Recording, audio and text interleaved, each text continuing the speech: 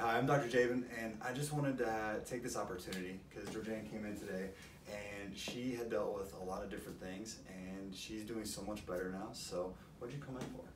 I came in for eczema. I had eczema on my hands for about 8 years, probably more than 8 years, but 8 years continually where I had dry skin and cuts and where it just never healed for 8 solid years. And you also had it in your face. I got on my face and my underarms, and I think it was even on my chest a couple of times. And my face got really swollen a couple of times, and I did not like that so much. And this was, what, a year ago? Yes, in October of last year, I think is when it was the worst. And we just today said, what, none?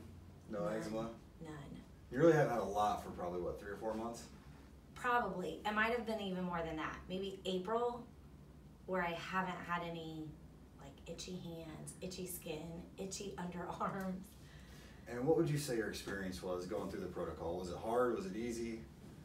I would say the first couple of months were not necessarily hard because I already had so much inflammation where it was still kind of intensified and it didn't go away for like the first 6 weeks, but then I would say after 8 weeks it started to get easier and